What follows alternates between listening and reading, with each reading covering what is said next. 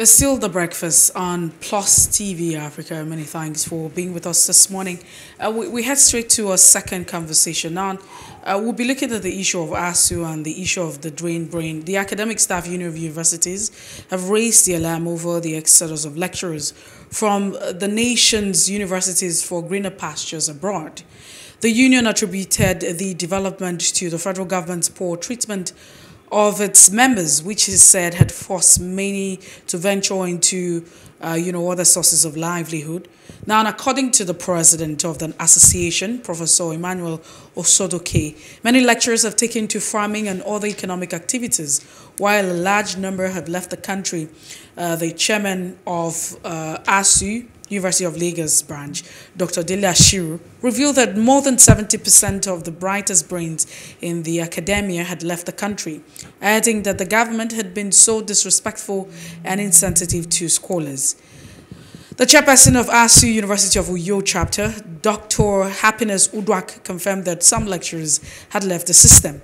Meanwhile, you have some lecturers at the Obafemi Awolowo University, Ile-Ife, the Federal University of Agriculture, Abiola, and the OOU, Ogun State, had similar lecturers resigning and relocating abroad. Now, the story or the conversation is almost endless. But this morning, we just look at all of these issues now. We thought that this was just limited to, the medical sector, the medical doctors and the brain drain. But we might just be experiencing that drift and movement in the academic sector as well, following the long strike. We have a guest joining us this morning, Professor Abiola Awosika. She's an educationalist.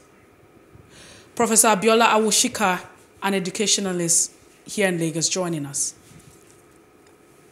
Good morning. Thank you for joining us. We also have Professor Sani Fage joining the conversation as well.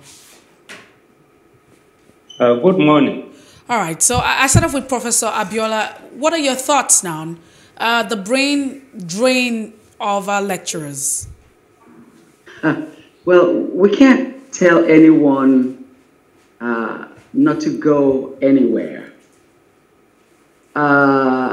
If they want to leave, there's nothing you can do to stop them.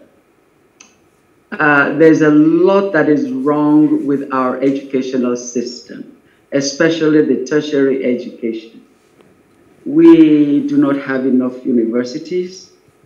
We put JAM in place to select the best for the existing universities. Right now, we have 2 million Nigerians in our universities, not up to 1%, maybe just 1% of our population. We want economic development. If we want economic development, we need at least 10% of our young people in the educational pipeline so that they will be out there at the right time to take this country to the next level. And we're not even paying attention to that. We cannot afford the system that we are running. For every student that gets admission into our universities, they are being subsidized by those students who could not gain admission. So we're not even close to, the conversation ASUU is having with the government is not the conversation they should be having. And so we're not going to keep our brains at this stage. And even if we give them the money that they want now, we would still have the same problem. We had ASUU strike 35 years ago, ASUU strike 20 years ago, ASUU strike 10 years ago, ASUU strike now. How are we resolving our problems? I think we're probably just taking the baby steps by saying, let's go to court. Because there's no way that we can resolve this. ASUU is not going to budge. The federal government is saying this is how much money I have. ASUU is saying this is not enough. So the only thing we can do is to let the courts decide. In other parts of the world, they don't go on strike like this, and yet they have their issues resolved. So we're going to be up a creek without a paddle, with all of these brains leaving Nigeria, and yet we're not going to have our problem solved at all. All right, thank you, Professor Abiola Awosika. Let's go to Professor Fage. Professor Fage, do you think, and it's quite interesting, we have two professors on the program this morning. I think we'll draw from a fountain of knowledge. But do you think, Professor Fage, that the courts are the way to go about this? No, I don't think that is the right way. Brain drain is a reality, and it seems that those who are concerned with it are not much interested in resolving the problem. Okay, so that is why we are where we are now, and we fail to realize or to see the implications and the consequences of this drain. Because, as the saying goes, there is no nation that develops above its level of education. Here in Nigeria, we seem to take education generally, and especially the tertiary education very, very lightly. We don't care. The people in power don't seem to care about it. So that is why we are having this problem. So going to court, I don't think it will resolve the problem. On the contrary, it will seem to compound and complicate the whole process.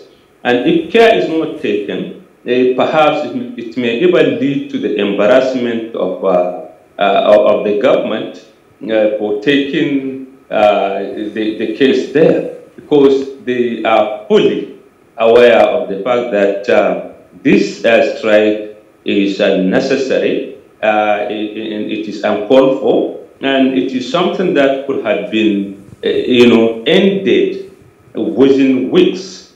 But for some reasons, those in power decided to drag it unnecessarily, and they seem not to care much about the implications of the process. So I don't think what we are seeing now and the way we are attempting to address it will resolve the problem. All right, then. Let's have Professor Awosika coming now.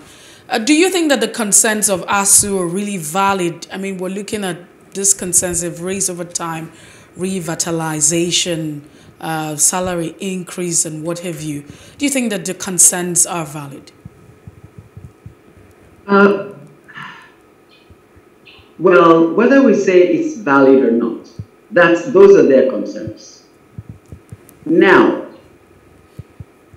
where in the world do you go to school for 25,000 a year? Where in the world do you get, apart from countries with smaller population and whatnot, where in the world do you go to school for 25,000 a year? And when they say they want to increase it to 75 or 100,000, the students go on strike. The lecturers support them. We do not have a system that works until we charge the right price for higher education. Tertiary education, I beg to say, and I apologize because I was on TV at some point, and I commented on a strike that was on, and I supported the government not paying them for what they did not do. And someone took me up when I got to a conference and really lambasted me, and that's fine. But at the cost of being of someone being offended, we are not paying. Tertiary education is not for everybody. Yes, we owe our children education. By the time they finish in primary, they can speak English properly, they can do maths, so by the time they finish secondary school, they're set for life. Now, what we want to do with tertiary is to find those who want to go that route and encourage them to go that route. Those who want to go for not so technical. I mean, those who want to go to technical route, we help them to go to technical route. At the end, we have a full, robust citizenry. Okay. But now everybody wants to go to university.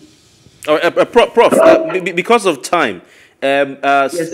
I'll go over to Professor Sage to just tell us what he thinks about what you've said in a few seconds. Professor, we don't have too much time. But can't Nigeria, some have argued that Nigeria can afford, as an oil-producing country, to subsidize education for its citizens, along the lines of what countries like Germany, Brazil, Denmark, Finland, Sweden, Greece, Austria, Czech Republic, Norway, and France are doing for the tertiary students? Professor Fage, very shortly, please. Yeah, I think we have it. And the way we are making it is too elitist.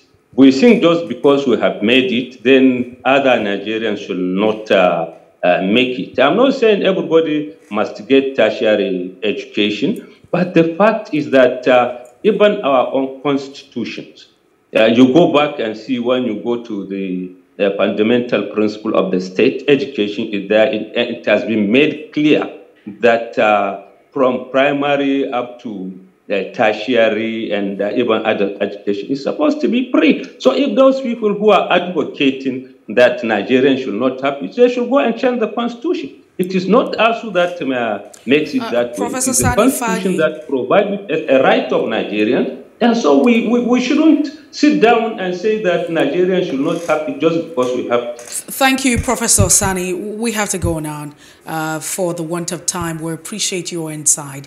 Thank you so much, Professor Abiola Awosika. Thank you so much as well for being part of the show. Thank you.